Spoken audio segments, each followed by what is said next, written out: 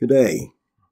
Today is Saturday, November the 13th, 2021, and this is the last reading for this week's devotion. Again, the main topic is getting comfortable. Scripture reading is from Psalm 16. Protect me, O God, for in you I take refuge.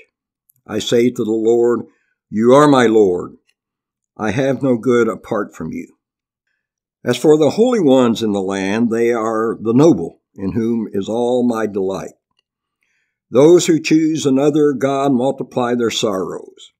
They drink offerings of blood I will not pour out or take their names upon my lips. The Lord is my chosen portion and my cup. You hold my lot.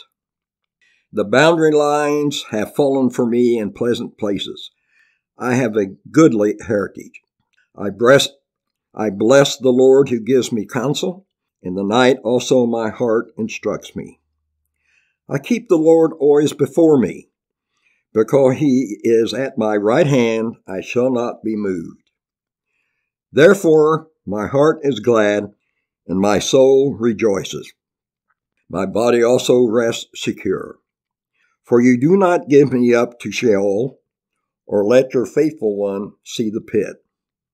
You show me the path of life. In your presence there is fullness of joy.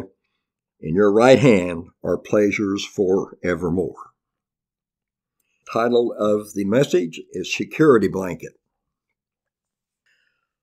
On days when my kids are homesick, we usually wind up with a pile of blankets and pillows on the couch.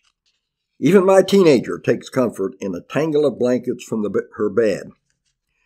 There's something about curling up in a place that feels and smells like safety and security that helps us to rest. As you read Psalm 16, think about the places where you have felt security in your life. In the arms of a loved one, surrounded by the smell of a grandparent's cooking, in a beautiful and beloved outdoor place. This psalm tells us that God, for us, is the true refuge and place of safety. It's not that all dangers have disappeared from our lives, but the psalmist calls us to rest, body and soul, in the knowledge that God holds us. This is a psalm to cling to, much like a security blanket when we need that reminder. Let us pray.